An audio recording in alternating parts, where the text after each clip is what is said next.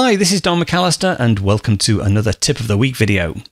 In this week's tip video, I'm going to demonstrate a simple way to convert emails and website pages into PDFs for uploading to Dropbox, Evernote or iCloud Drive. Now this tip is limited to the iPhone 6, the 6S or the iPhone 7, as these phones actually have 3D Touch, and we're going to use 3D Touch to generate a PDF preview of our documents and emails. Now, to do this, let's say, for example, we wanted to get an email into PDF format to upload to iCloud Drive. If I go into my mail application, let's just select the top email. So this is just a standard single-page email. I'm going to convert this to PDF. The way I would do that would be to tap on the share button down at the bottom. And then rather than reply or forward, we select print. And that does produce a preview for us. To convert this to a PDF, what I need to do is do a 3D touch. And that pops out, and then press a bit harder, and then we get this new PDF with the email header at the top. And to simply copy it to iCloud Drive, tap on the share button.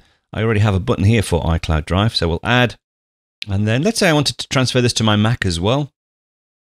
I've got my documents and desktop folder set up in iCloud Drive, and in here I should see somewhere. There we go, I've got a PDFs folder. I select PDFs. And that's now sent to iCloud Drive. And this PDF will now appear across all my devices. It's a similar technique if you want to grab pages from a website. For instance, if I go into Safari, I'm currently at Yahoo. Now, this is quite a long page, so there's going to be multiple pages here. But a similar technique, if I go to the share button, there is an option down here at the bottom to print. You'll see you have a multi-page preview. But if I actually just use 3D Touch, and then press hard, we actually get all the pages in a single PDF.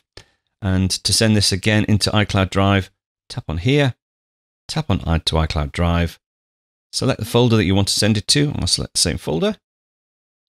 And that's now copied to iCloud Drive and all my devices.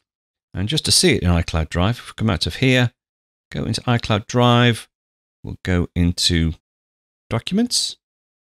And within Documents, we've got PDFs with 2 items. So there is my PDF from my email, and there is the PDF from Safari.